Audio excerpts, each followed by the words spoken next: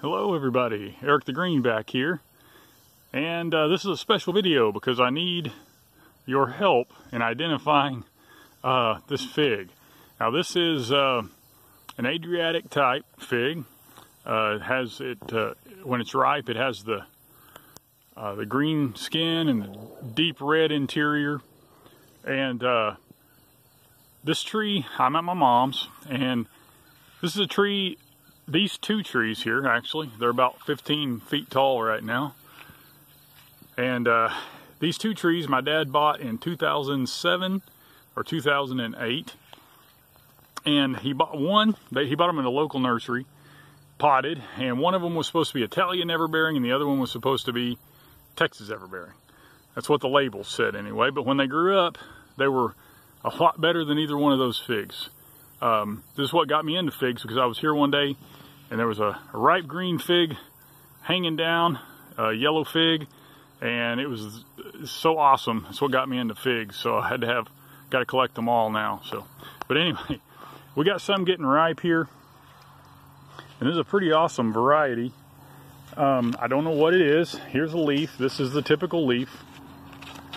Now, I don't know. I don't think the leaf matches green Ischia. Maybe strawberry verte, maybe Battaglia green. Some of the leaves I think look like Vasilika Sika or Sister Madeline's green Greek. And then I think, like this one does to me. But then I think, you know, how would those figs get into common enough circulation that they were mislabeled figs at a nursery? So if anybody can help, there's the leaf. Now I'll show you a fig here in a second. Let me see, right here. There's some up way high over there that are really ripe. I'm going to try to get in a minute. Right now, here's a couple that they're ripe, but they're not, you know, super ripe. Now this goes from unripe to huge, swelled up, to it dries on the tree, almost, it dries into like a jelly candy, strawberry candy, jelly, like real thick. I mean, it's really an amazing fig. But here's a quarter. We'll put it next to that for reference. It's a large fig. They're not normally this large, and when they dry, they're definitely smaller. Right there. It's got a pretty tight eye. Most of them do. They don't ruin very easily in the rain. They don't ever split that I know of.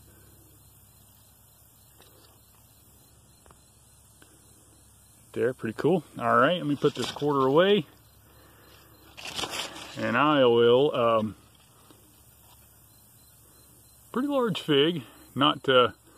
Like I said, this is a large one. They're not always this big. But look at that interior. Super dark red. Now, this is the only Adriatic type that I've ever eaten besides JH Adriatic that I tried this year for the first time. And JH Adriatic was very good, but this is the most intense fig I've ever had. It is very intense berry and very, very sweet.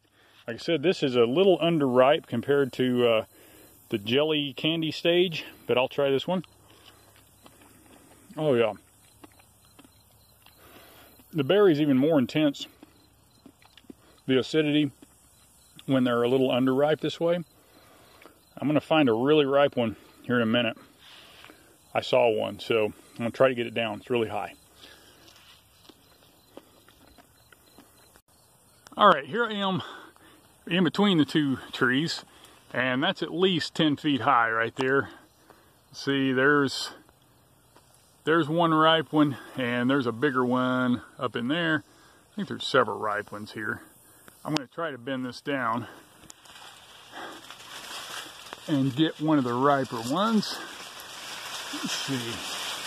I'm going to try to do this with the camera here.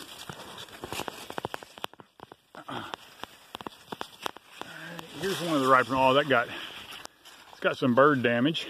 That's a smaller one than the one earlier, but this is going to be the most intense flavor. These are just awesome figs. Okay, there's the interior. Very deep red, and I don't know how to describe the flavor. Now the texture, it's almost chewy. It's really, really jelly, jammy candy, strawberry flavored.